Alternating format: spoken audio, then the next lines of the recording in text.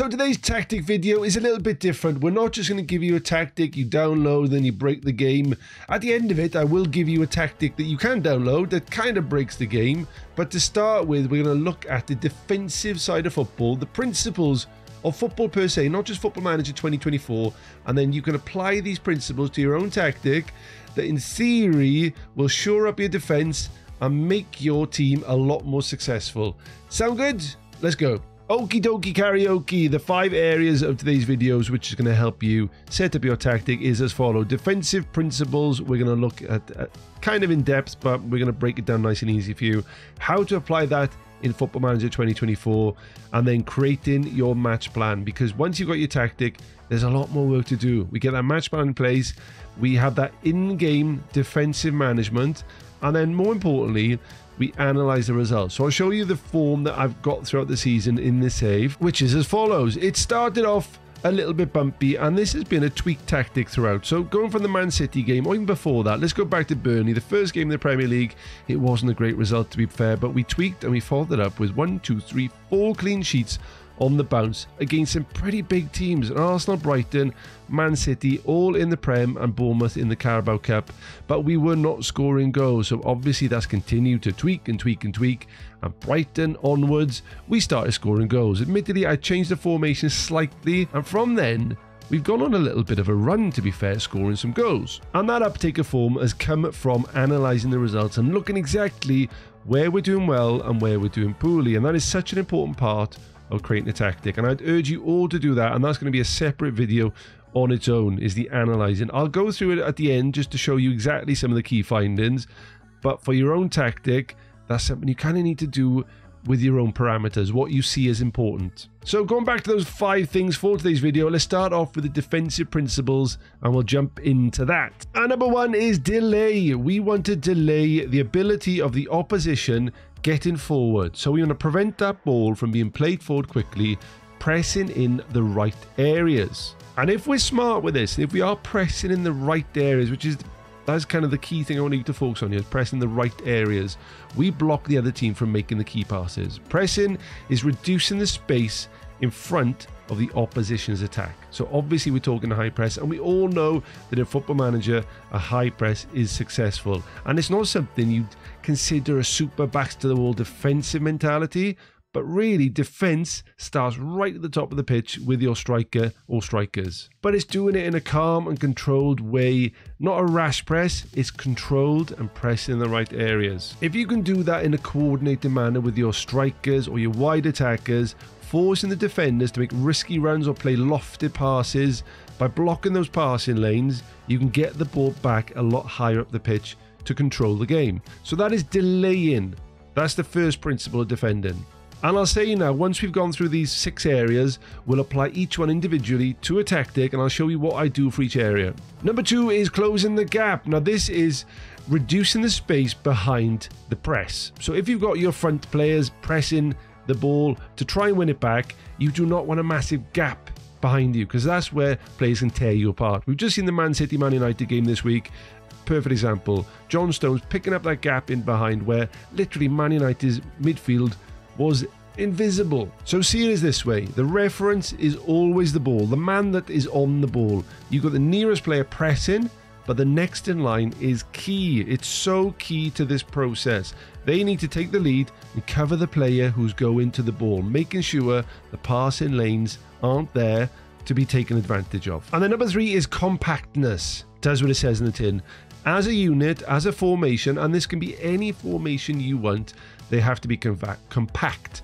Horizontal, vertical distances between players in the same unit, such as strikers, midfield, and defenders, they've got to be tight. You've got to make sure that there aren't gaps in your positions, and the heat map is your friend for this one. And playing compact is very important when we've talked about the previous ones of delay and closing the gap, because we're looking at our forwards and our midfield players who potentially have pushed forward pressing. The recovery run that they make is just as important, because they need to get back behind the ball and cover their teammates.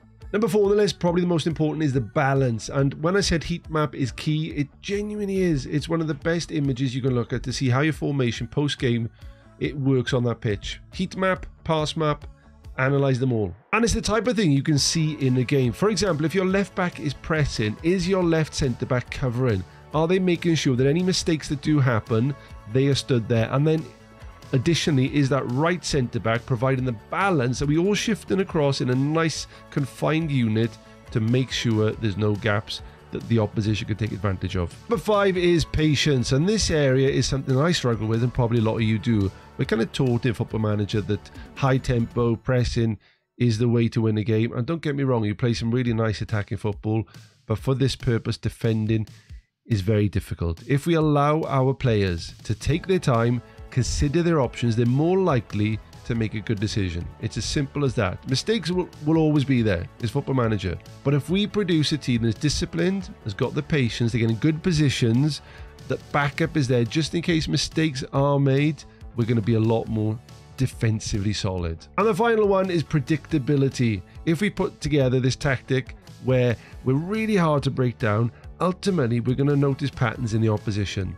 They're going to become predictable. They're going to look at ways that they can attack us, and then we can tweak and adapt within the game as part of the match plan to make sure we nullify that predictability. So they are the defensive principles that I've put in this video. You might disagree. Comment down below if you think there's anything that I've missed out there. Google it. Just Google defensive principles in football and you'll find a raft of all these different areas that you can apply to your own game. These are the ones that make most sense to me. These are the ones I find the most accessible and we can apply to the game we all love and play, Football Manager 24. So next step is taking those areas, taking your tactic and applying them.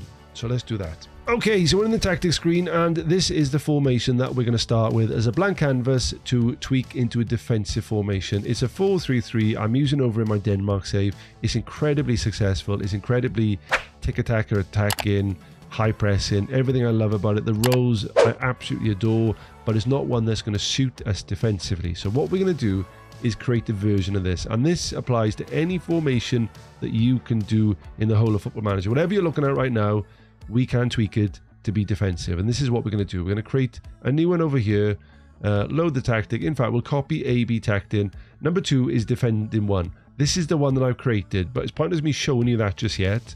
I'm going to show you how to create it. So we've got A/B tactic there and A/B tactic there. So this is the one we'll tweak. So to start with, at the back, keep things as simple as we can. Don't overcomplicate it. If you've got wing backs on support and attack, let's just bring them back to a defensive mentality.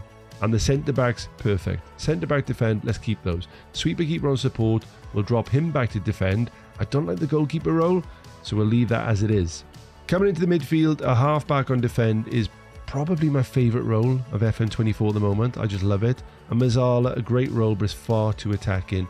In a similar vein, we'll go for the Carolero. It will shuttle across and offer us some defensive stability where the Mazzala doesn't. And the Roman playmaker is far too attacking. We're going to drop that to a centre mid on support to start with, a nice vanilla role. And talking about vanilla roles, out wide, inverted winger and inside forward are going to become wide midfielders on an automatic role, and I'll tell you why. The wide midfielder is one of the very few roles in Football Manager that gives you a blank canvas. We can create whatever we want out there, and the automatic role, if you didn't know, it links to the team mentality. So if we went attacking, you'd have a wide midfielder on attack. If we went on defend, it would drop down. And the colour, as you can see, we're red there. If we go attacking, it's green. I wonder if you got balance. Does it go all? It goes blue. There we go. So that's a supportive role. As you can see there, blue support, red defend, green attack. But we want to keep it as balanced.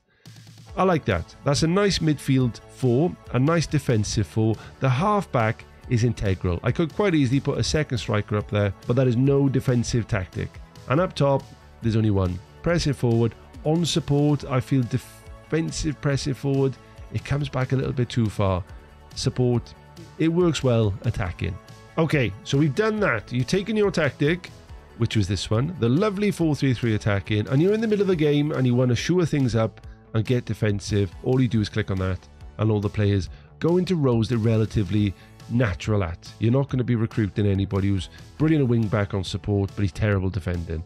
I think it should work well for you, and it's quite universal, whatever formation you're playing. So let's start working our way through those principles and how we're going to tweak this into the defensive beast it's going to be. And start off it's delay. And if you remember, that's the ability to prevent the ball from being moved forward quickly, pressing in the right areas. And the right areas for us is going to be up top. So Mr. Brown, we're going to ask you to press more often, which your role naturally does. But we're also going to get you to mark the centre-backs, just to sit up there as close as you can to those centre-backs to stop those passing lines and hopefully break up the play as early as possible. Okay, coming into the midfield, these are very, very important positions. Nakamba, we're going to ask him to do a couple of things.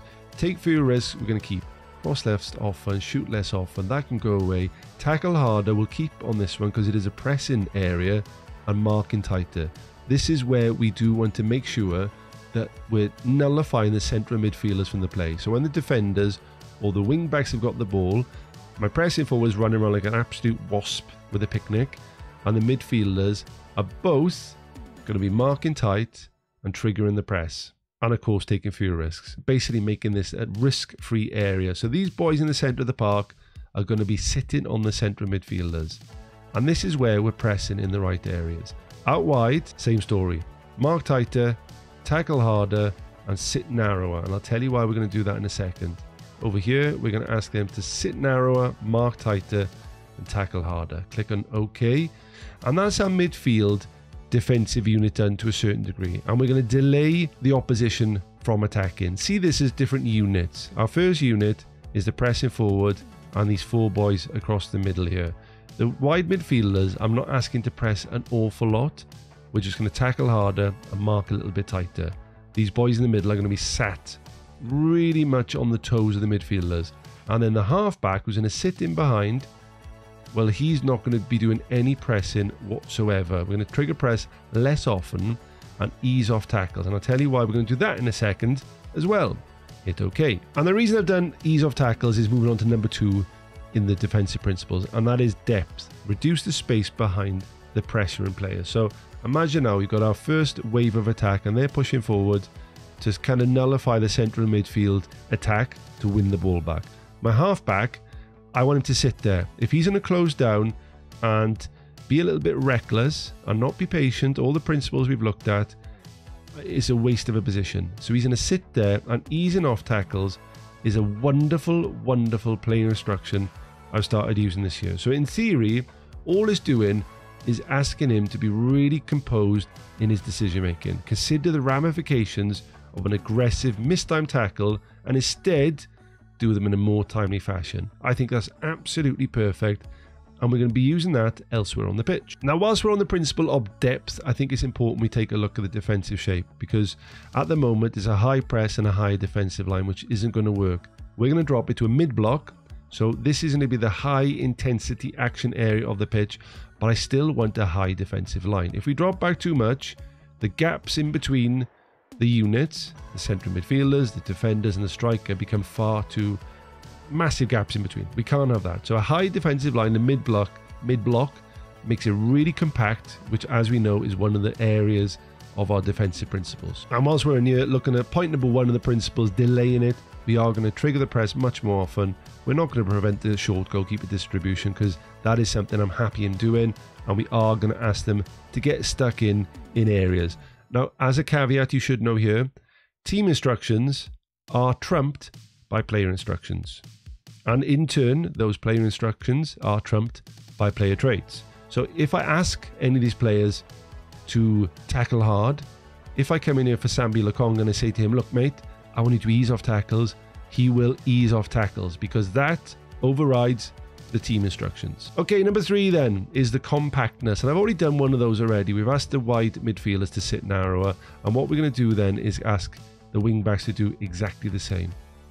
So we're going to ask them to sit narrower, we're going to ask you to sit a bit narrower also, hit OK, and that's going to create a nice compact nature of these positions, but also of course in possession we can ask them to be fairly narrow. And of course, if we're playing compact, these two overlapping instructions completely nullify that. So we're going to remove those, and whilst we're doing this as well, we're also going to drop the tempo all the way down, and passing directness is much shorter as well. We're going to make sure that our pace is very slow. As we're playing compact football, we're not going to be hoofing the ball long, we're going to keep it nice and short. And of course, we're going to time waste a little bit.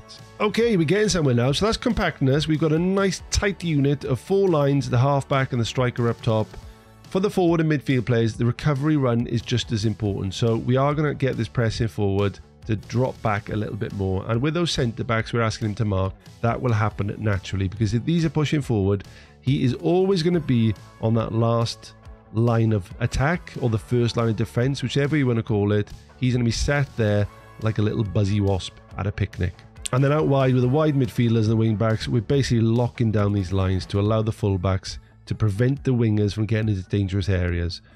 These guys are going to mark the fullbacks, and the wing backs we've got here are going to sit there and nullify any of the work from the wingers. And of course, we're going to do one more thing here with these. Let's get into this tackle hard. Let's remove that to ease off tackles. It doesn't mean they're not going to tackle. They're just going to do it in a more defined manner. And I think making sure that they stay in position, they don't rush out making rash tackles, is perfect for that role. Which is also why I'm going to ask him to trigger the press less often. And once again, it doesn't mean they're not going to do it as much. They probably will in reality, but it's more so they're going to wait for the right opportunity to engage.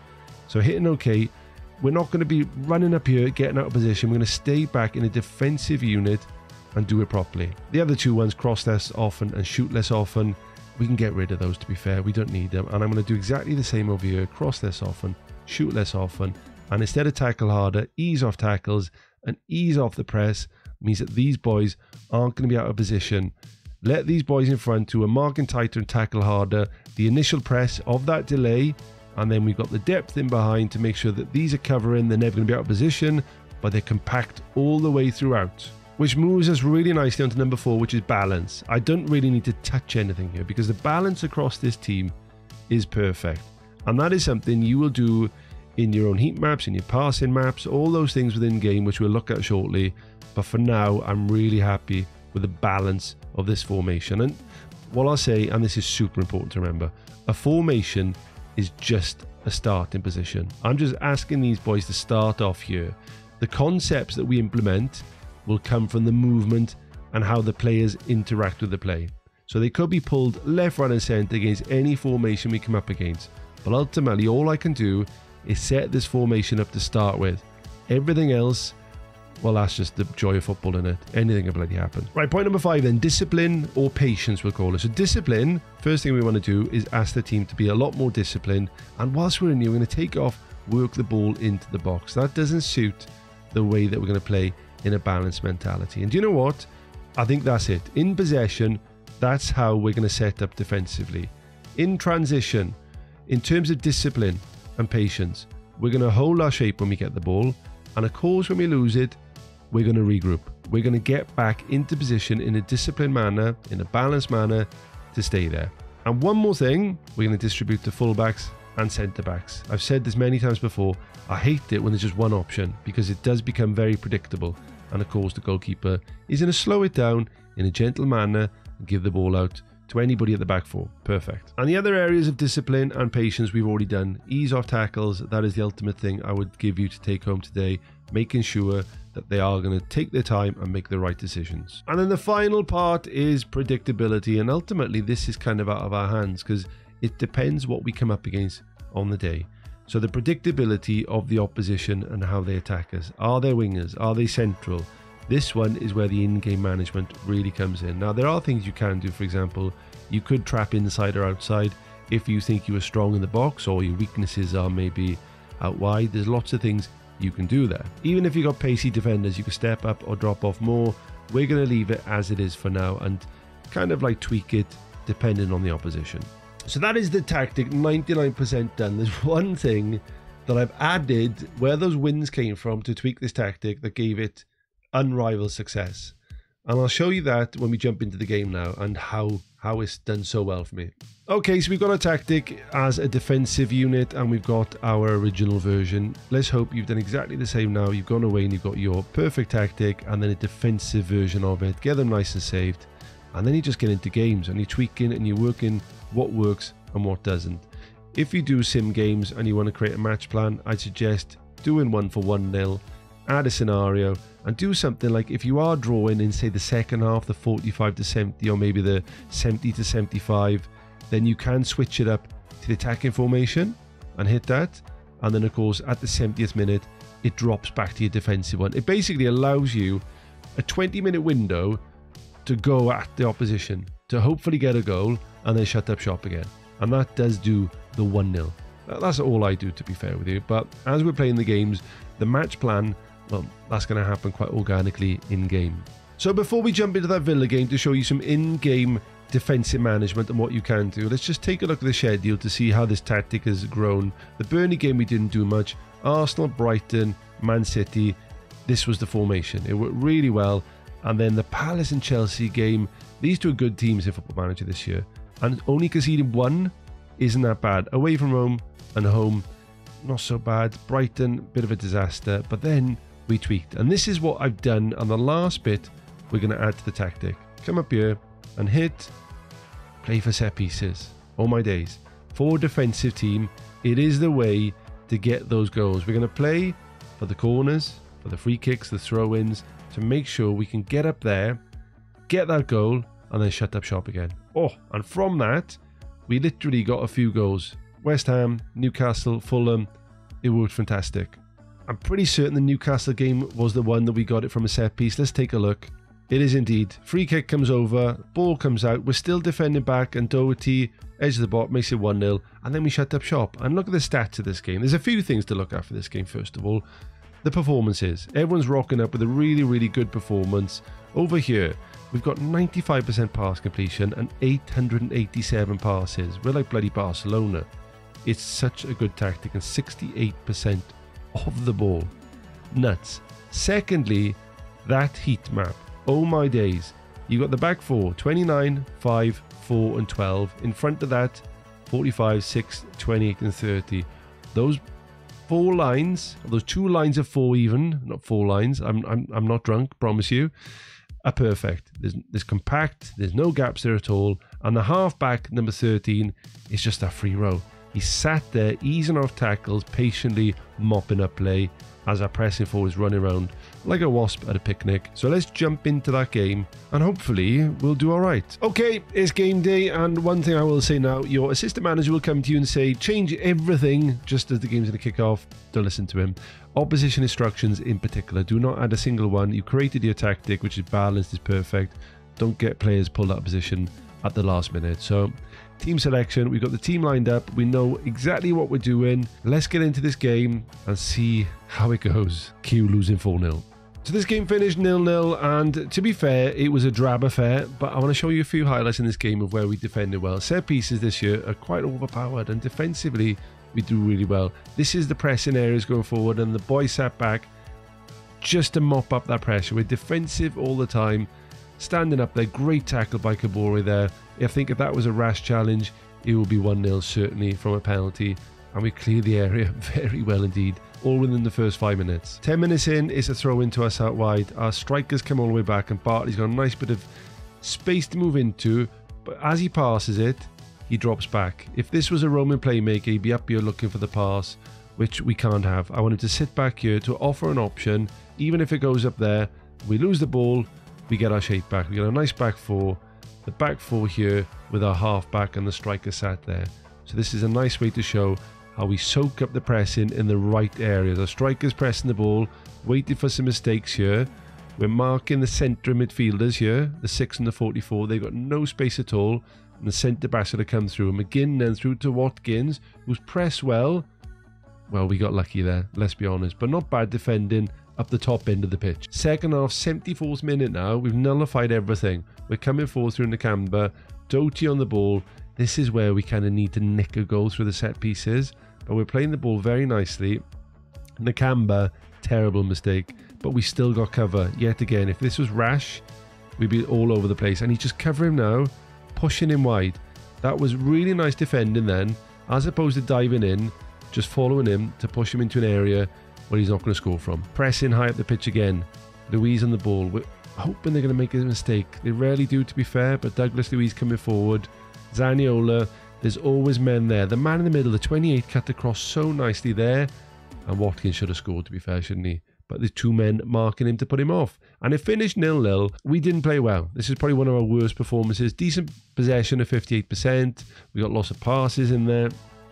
Our shape wasn't that good, to be fair. We're a little bit pulled all over the place, but I think it was the formation we come up against. We've not played this one yet, a 4-2-4, so maybe, I don't know, I could have done a bit more for the front 4 players there to see if we could nullify those at the back. But ultimately, we got another clean sheet, and if we now go back to the league table, like it's insane how well the season's going for us. Now, we are Luton, who, as the season preview says, we're 800 to 1. I've not made a single signing whatsoever. And if we come over to the goals conceded, we're down here. 5 goals conceded in 11 games, 2 against Burnley, which is in the first game, and since then just Liverpool, Chelsea and Palace. We've only scored 3, by the way, but that's going to be, I think, part of this. We're in 13th. If we were to finish there, I'd take that all day long. So the final point to cover now. We're doing so well, but you need to analyse everything to work out what's working and what isn't. And this is what we need to do. And of course, you all know the place to go for that is the data hub. Head up here, team performance, and you can set whatever you want to up here. I've just done some of the relevant ones that we're going to cover today. So defensive efficiency to start with is how efficient we are. We've got a quiet defence and impenetrable. We're probably one of the best, to be fair. We get 10 against us every game.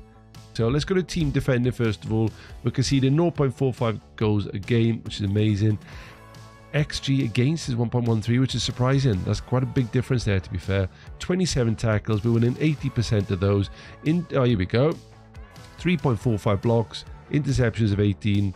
That's not so bad. I'll take that all day long. Aerially, I feel we're doing well. We are. So we're strong ahead and we're winning like over 50% of our headers attempted, so we're not having to attempt a lot. Okay, so we're stopping the balls coming in, which is interesting. Possession wise, we are very reliable in possession and we rarely lose the ball, which I'll take all day long. And then finally, passing, lots of passing and accurate. Our pass completion rate is ridiculous simply because we're so slow and patient with what we do. Let's go into the Premier League then and look at the team stats just to see if there is anything that we're good at, that we're not good at, that we could be a lot better at. Possession we're doing good at. Headers won, we're lowest by 100 or 70 I should say. I don't know if that's a good thing or a bad thing. The percentage of them win is 51%. So there's not many crosses coming in against us. We're winning them. We're above average. We're sevens in terms of the headers, but nobody's crossing the ball against us, which is a good thing. We're not allowing them the opportunity. So when they're coming out wide, they can't get the ball in. That's brilliant. Next up is possession won. We're bottom again and by some distance. So we're not winning possession that much. So easing off tackles and allowing them to have the ball and not diving in there is almost giving us the opportunity to say, come on, just come at us and we'll clear the ball as and when it comes in. And the final one, which I find fascinating, is headers lost and headers lost per game. We're smashing that. 12 we lose per game, whereas Burnley are losing 38 per game. We don't lose many headers at all. Oh, I could geek out on this all day long. So as promised, there's going to be a download to this tactic down below. Head on over to the Discord. There's lots more tactical chat over there. We've started defensive simply because Football Manager 24 is leakier than a dodgy plumber's kitchen. I think you're going to get a few little tweaks from this, which will help your tactic, hopefully. And if you are new to our channel, hit that subscribe button. FM24, we're hoping it's going to be a good year for us. We'd love you to be along for the journey. Hit that button and watch this video next. Catch you soon. Take care.